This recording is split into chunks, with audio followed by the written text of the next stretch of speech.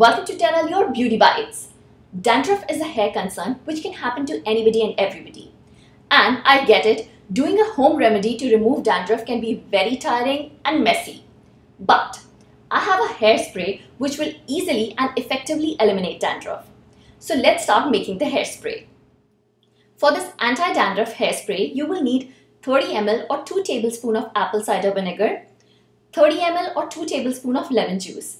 Mix both the ingredients together and your spray is ready to use. Apply the hairspray on your entire scalp. If you do not have a spray bottle, you can even use cotton swab. Dip the cotton in lotion and apply it on the scalp. Massage your scalp for 5 minutes. Tie your hair, wear a shower cap and leave it for 20 minutes.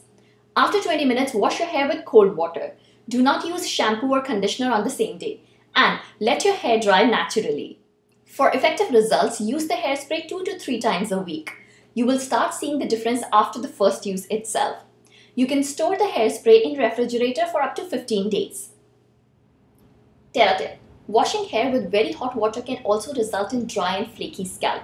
So make sure whenever you wash your hair, use moderate temperature water.